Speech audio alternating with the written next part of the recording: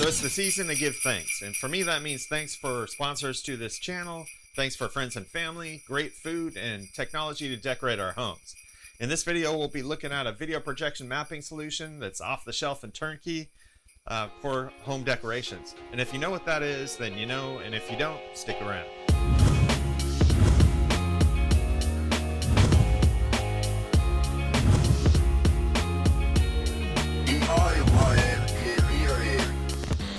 Over the years, my family's had lots of traditions, and one has been me as a technologist decorating our homes using different types of technologies. 15 years ago, it was about RGB and individual pixel sequencing, but today we're talking about newer technologies. One technology that's been interesting to me has been video projection mapping. And there are lots of open source stacks, and you can use a Raspberry Pi, and you can go get some open source software and mapping software that allows you to use a video projector to project images on your house. And I'm sure if you've been to a theme park recently, then you've seen this in action. At Walt Disney World, it's on the castle. At Disneyland, it's at a small world, and it's basically mapping video projection to the geometry of a building or the surface that you want to project the video onto. And so for home users, that means projecting it on your house. Seasonal videos, or snow falling, or a turkey, or whatever it may be, the creativity is up to you. But developing it and implementing a video projection strategy can be costly, and it can be complicated. So depending on where you are in terms of your technical skill sets, you may be able to take this on yourself. You can get your own video projector, get the open source software, put it on a Raspberry Pi, calibrate it all together, and then either sequence it using something like After Effects or Adobe Premiere, and you're good to go. You just send the video stream to your projector, and it'll project on your house however you've designed it in your video editing software. And that's complicated and expensive for most people. Luxedo, on the other hand, is an off-the-shelf turnkey solution that simplifies it all. They put a video projector in a waterproof enclosure. They've got a camera inside this. It's got Wi-Fi, Chromecast, and a cloud-based application that allows you to send your files and projects to this wirelessly. You can design them in the cloud on their platform, and it's really low friction, low cost of entry. Well, not so much low cost. It is about $1,600 for this, but it's low barrier to entry in terms of the complexity. They make it as easy as possible, and to some degree that's a little limiting, and we'll get into that a little bit later. So when we look at the Luxedo device, this is basically a box that was shipped to me in a box. It's about $1,600 on their website. Right now they're offering a discount, I think, for Black Friday. This is Thanksgiving 2021. And the thing that's nice about this is you won't have to go through a lot of the other challenges that you're faced with in doing it yourself. They do offer other strategy where you can just get their Link software and use it with your own projector if you already have a projector set up. When we look at the device, it's entirely a waterproof enclosure. All the front and sides are sealed. We look at the front, we've got this nice big lens, which is a 0.6 throw ratio, which is extremely short throw and wide aspect ratio. Literally only has to be about 15 to 20 feet away from your house, and it'll cover 50 feet wide and 50 feet tall, and it's just got incredible coverage. It's a 3800 lumens, so it's not the brightest display, so you'll want to keep in mind, if you're using this in a city area or with street lights right in front of your house, then it's going to diminish the effect that it has projecting onto your house.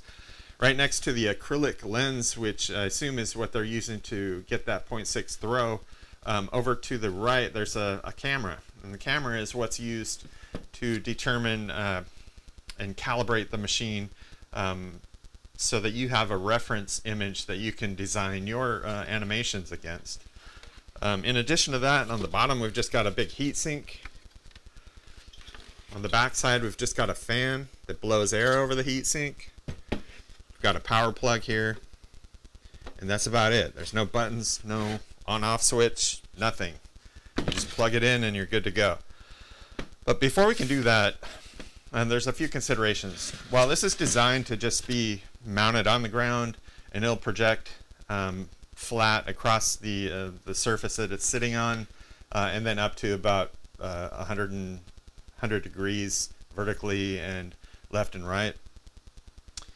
You want to consider foliage, landscaping in front of your house, and for me, I want to get it up a little bit above the grass line and the bush line. So for me, I'm going to build a riser, if you will, and I'm just going to use a milk crate and some wood to create a hinged riser so that I can raise it up off of the ground and then adjust its angle so that I can move the field of view into the correct location for my setup. And so let's do that real quick.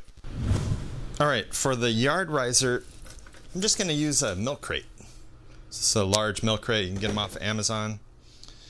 And the reason why I'm going to use this is because it won't kill the grass, for one. And then I'm going to apply this laminated plywood to the top. We're going to need to seal that so that we can use it for a couple years before having to replace it.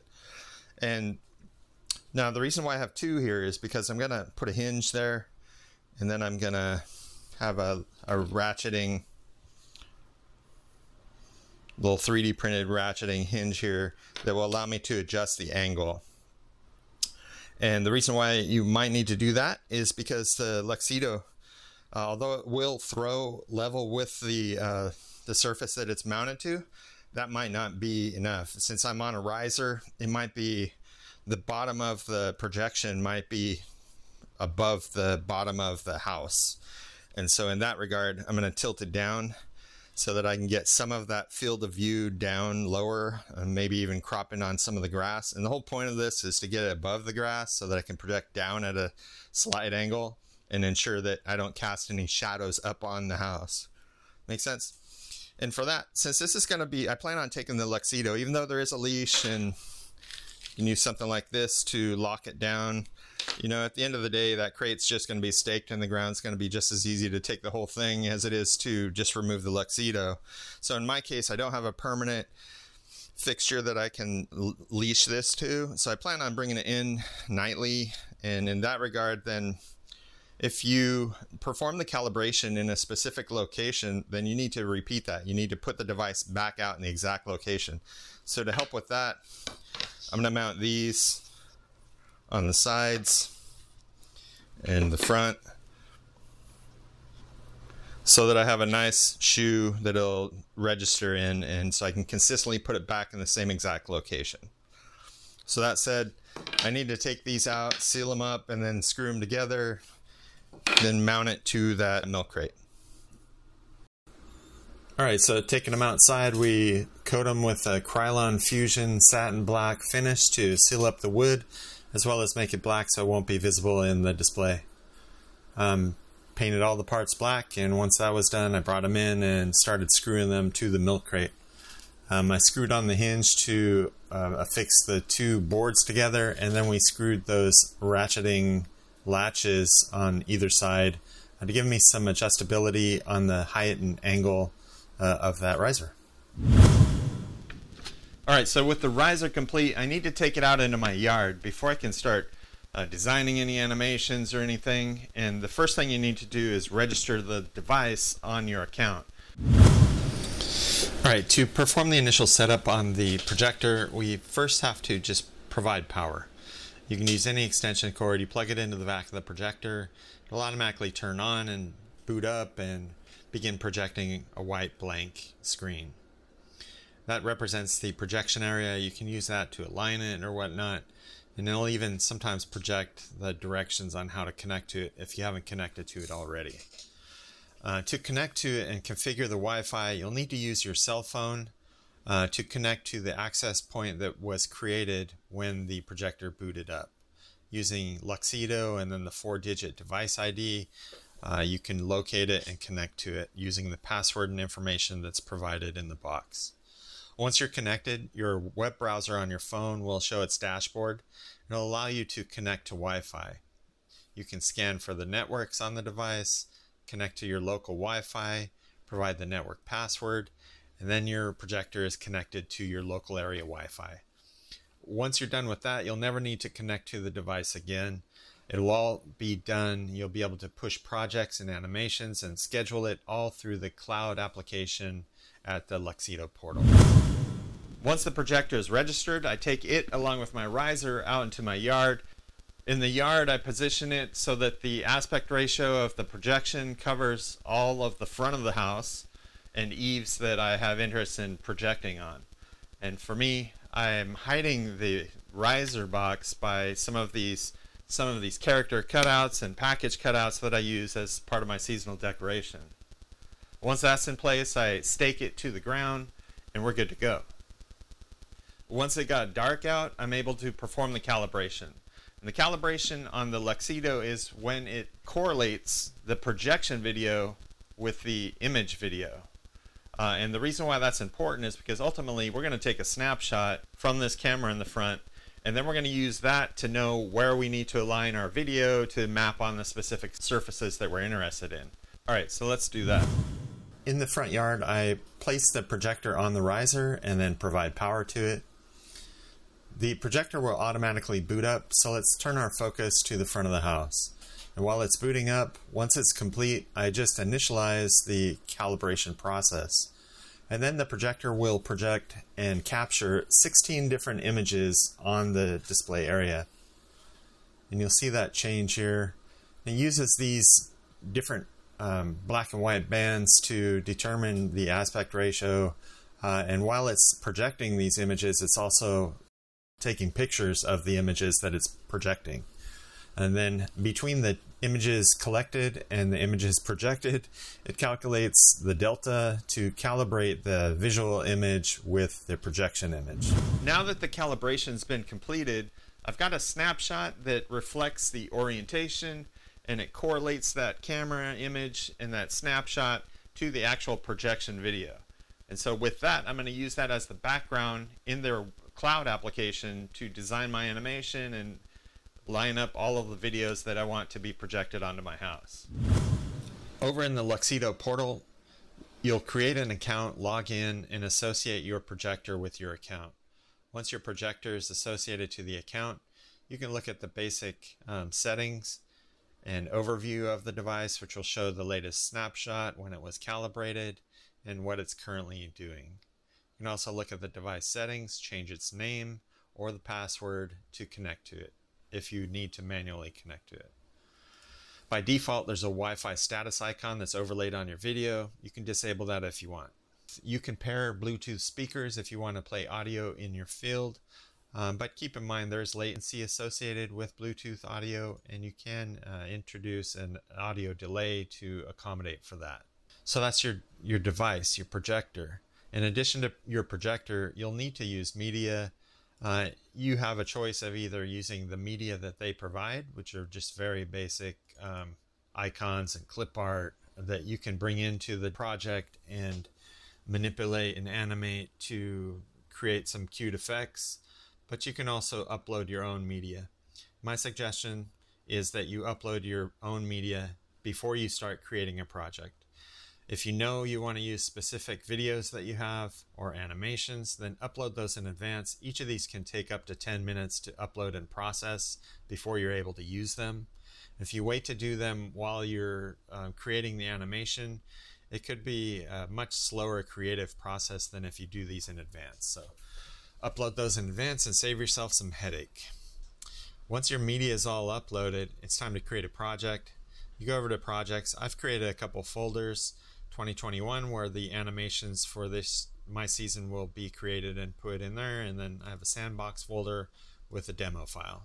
Alright, if we load up this demo project, we'll see a picture of the latest snapshot from our projector, and this is the area that our video will be projected on. In the upper section, you'll see that there's different tools that we can use. You have the media, you have shapes and text, paths. These are animation paths that you can move media around on. You can add some basic effects like rotation, scale, and fade. You can create masks. You can broadcast the audio. The cool thing about this is when the projector is playing back your video, Luxedo will automatically broadcast it to an audio stream that then your viewers can log in on their cell phone and listen to the audio stream, which is pretty cool. There's also some global settings for this project, which allow you to change the overall length and the type of brightness to use, which will increase the intensity and saturation of the animation to improve it in areas to compensate for either muddy mid-tones in your animations or the lighting in conditions in your display area. That said, there's the projector. You can look at the settings, change the snapshot if you like, obviously save your project, and then ultimately you render your project. Rendering the project will generate the video that will be played back on the projector. The left hand side, you've got your layers. You have an audio layer, which will include the audio from all other layers, and then you have one or more layers that can have media on them. Now when you work with these tools, the selected layer will have the yellow bar next to it, and in the lower timeline view you'll be able to expand each layer and see the media objects that exist on that, as well as effects. Now to get started, let's zoom this in a little bit. The one challenge I have with this interface is you can't resize. You can resize. Okay. So the one issue I have with this interface is that while you can resize the timeline area to see additional layers, there's not a lot of latitude on how to modify the font size. Now if I reduce the size of the screen, then the font gets really small. I'd love to keep it that small and stretch it out, or to have some options that allow you to do that. I don't think they have that capability quite yet. Now in this case, you can add multiple layers. I would recommend using layers as a way to isolate portions of your projection area. For example, this layer, we could call it trim.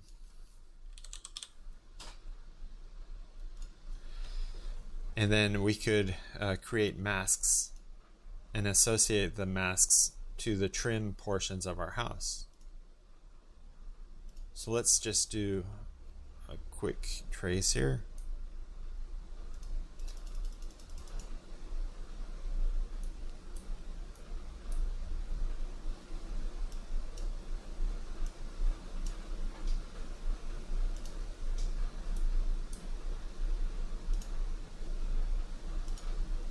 So I'll outline this area of trim.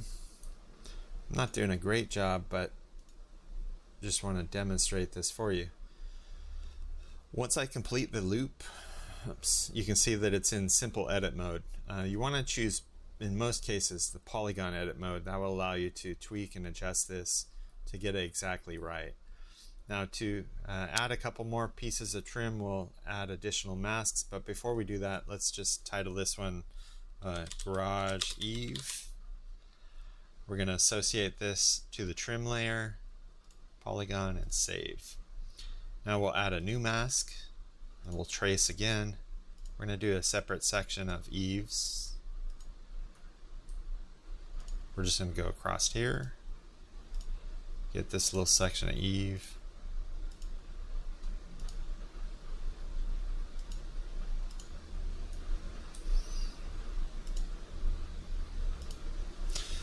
Now, do the same thing here. We'll call this middle eave.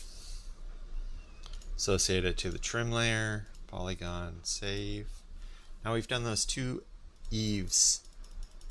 And the thing that make a mask useful is I've just isolated those eaves. Now, if I were to put media on that layer, the media is only going to show up inside those masked regions. I could make it show up only outside if I want to by selecting this and changing it. So you can see on the trim layer I've got two masks. If I want to edit them, I just select them here. I can go back and tweak it a little bit if it's off to improve the accuracy, and once it's saved, it's updated. Now if I were to add media to this, let's say for example some stripes, and I drop them on there, you only see it there. If I click on it, here you go. You can see the outlines of that media file, and you can see that it's only being displayed in the eave. So a neat thing to do is once you've got that mask, you can drag that video to encompass all of those eaves. And I've just sequenced all of those. So let's call this stripes. And save. So now those stripes are being performed on the trim layer. And if I click play down here, you'll see the animation occur. It's just being projected on that masked area. And I can go back and add additional masks to the trim if I like. But what I could also do is add another layer. Let's call that layer body. And by body I mean the house body, and that would be like the gray area. So I could go in here and add additional masks as well. I could do square. Well, you know, the garage isn't much of a square. So I need to use polygon to pull down those corners to be in the correct aspect ratio. Allows you to skew these objects and select the very specific areas. Garage. We would select the body, save. Now the body is masked on the garage door is masked on the body area. I could also do this triangle area above. So if I create a new mask, do a triangle, pull that over here.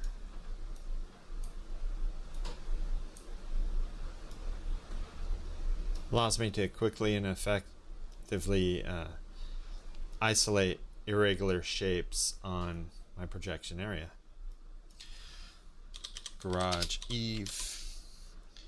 And you can see how you can continue to do this to build out your animation. So now I've got this triangle, these two body sections on the body layer. So if I were to add media to the body layer, we go here, let's go with something like this guy. You can see that it's masked within the regions of those two masks. So I can drag these corners, make it encompass the whole area, and then we'll call this garland and save. Now within that section, if we play it back, we can see the dual animations from two different pieces of media and two different layers with lots of different masks. So you can continue to do this, and you can also do some neat things like adding effects. An effect would be, for example, on the trim. When this starts out, everything just turns on. And so if we wanted to fade it in, you could do an effect like fade. So in this case, let's do like a fade out. This is going to 120. Well, let's just do a fade in, like 0 to 10. Fade in linear and save. Now, you see that that's disappeared. If I play it, you can see it fading in, increasing in opacity, and then that completes it at full opacity. You can add additional effects to this just by selecting stripes and clicking on effects again. Maybe you're going to do a rotation or something. I don't know. Let's see what that looks like.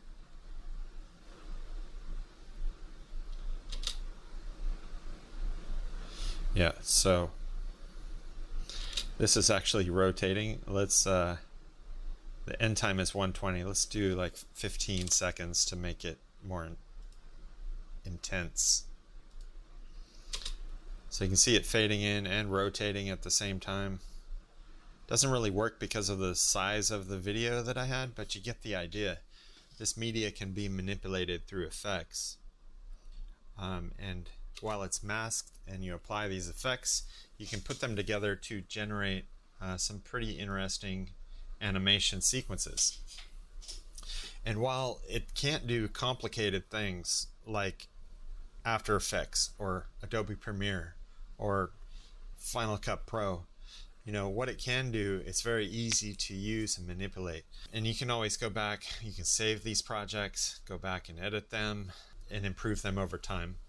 You can add clip art. For example, I could hang a wreath on my wall just by adding the clip art and do all sorts of neat video projection stuff without having to learn a lot about the video editing. So the barrier to entry is very good to learn how to use this sort of software. And you also have the option of being able to import your own media, which could be generated outside of this Luxedo portal. Now, when you're done and you're satisfied with the sequence that you've created, you always obviously have to save this project, and then you have to render the project. So rendering the project takes some time.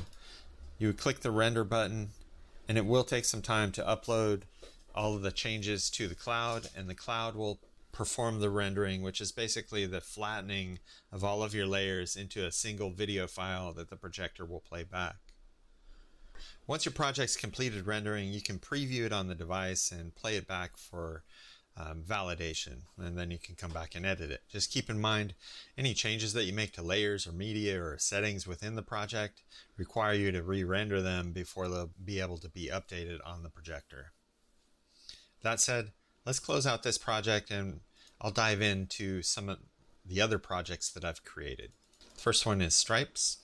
If we play this project back, you'll see some of the complexities that we've added here. We've got the snow falling, the stripes iterating, we've got some lights on the garage, and a video of Santa's workshop being projected in the window, as well as a couple wreaths that are being projected above in the eaves. Okay, so to give you an idea of what that will look like or on the projector side, we'll go to the render tab. As this has already been rendered, I can just download the video and play back that video right here. You'll be able to see the actual video that will be projected from the Luxedo.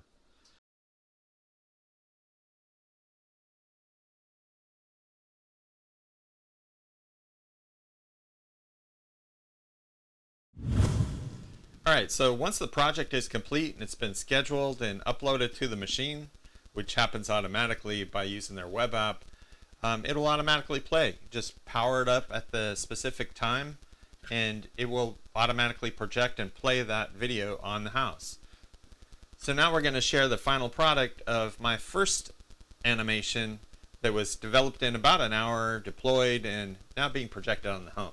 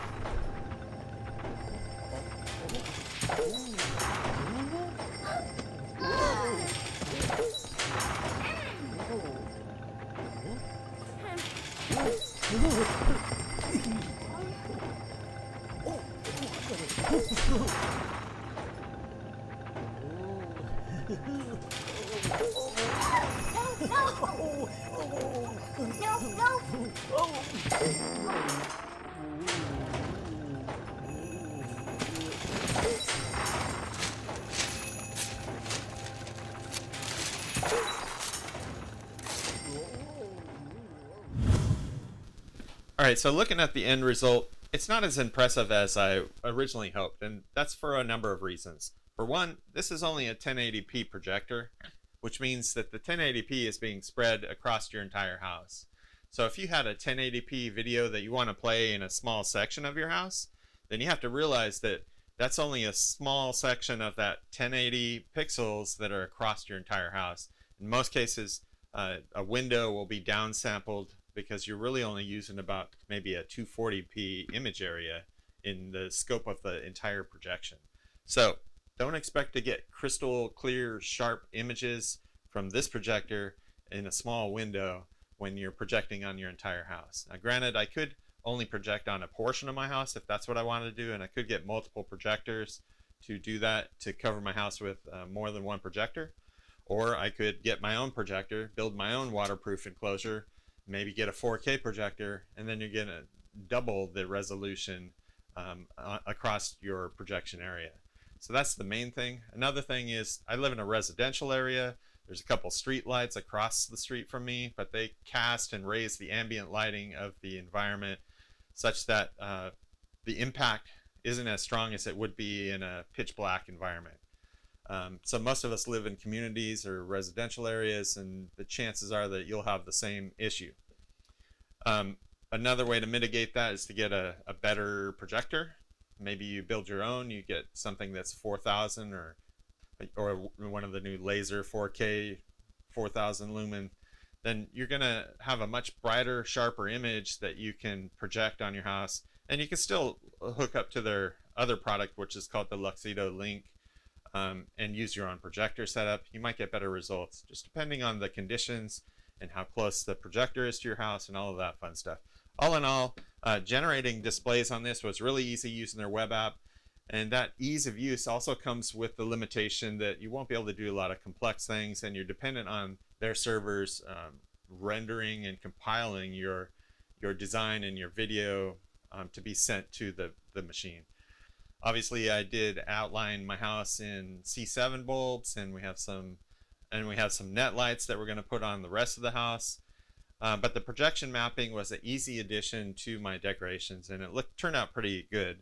With that, it's easy to use. It's a lot of fun. You'll have to upload a lot of the graphics and video loops that you want to use.